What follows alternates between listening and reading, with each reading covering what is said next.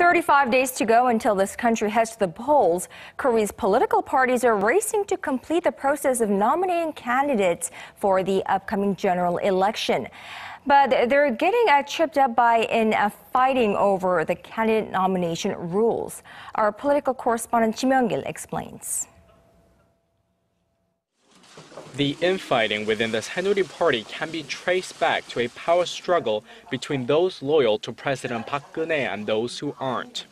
Party chair Kim Moo-sung, who is part of the non-Park faction, wants an open primary where party members and citizens choose the candidates to keep powerful people and factions from dominating the process.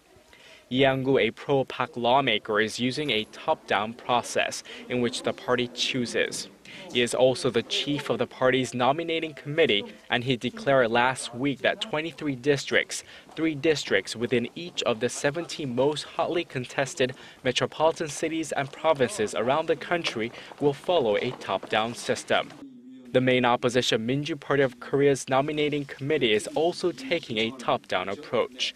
It decided that the bottom 20% of the 127 party members who were elected in 2012 will not be allowed to run this year to make room for fresh faces.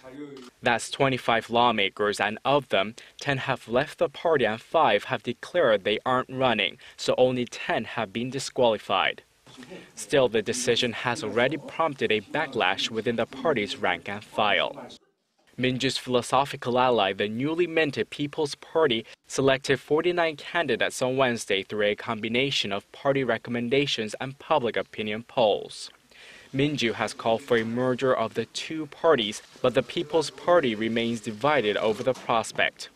All 3 parties are also scrambling to woo members of underrepresented groups, including women, young people, and the disabled. People from these groups will get an extra 10 to 25% more points toward their candidate applications. In addition, first-time candidates will get 10 to 20% more points than incumbent lawmakers. Parties will also reserve 10% more of their proportional representative seats for women. Myung-kil, Arirang News.